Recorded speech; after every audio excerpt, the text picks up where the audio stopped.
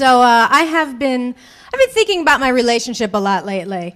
I'm not in love. I'm married. Anybody married out here tonight? You know what? Have you noticed this? You get used to things when you're married. Just things. Like the soap is never where you last left it.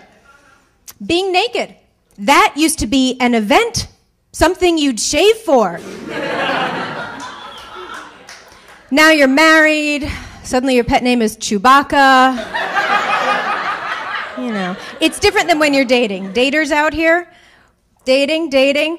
When you're dating, it's different because when you're dating, you say, honey, let's just spend a night at home together. And that means you shave, you break out the good bra and panties, they match. The little elastic strings, they're gone. You know, you get all dolled up for the occasion, and he doesn't fart in the couch. That's romance. I thought I would spice things up recently, so I went to a sex shop. In case you're thinking about it, let me just advise you. If you find something that says that it is edible, melting, or self-heating, don't do it. Not unless you're prepared to use Pepto-Bismol and paint thinner.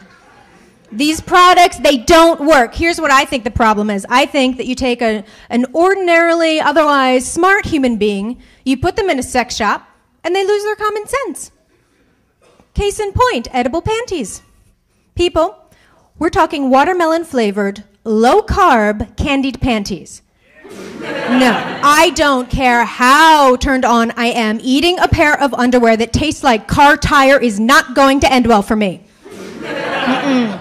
Those leather-studded harnesses for him to wear, those costumes, oh, and they put that picture of the model on the package. He is gorgeous. He's to die for. I have to have this. Stop. Apply your common sense.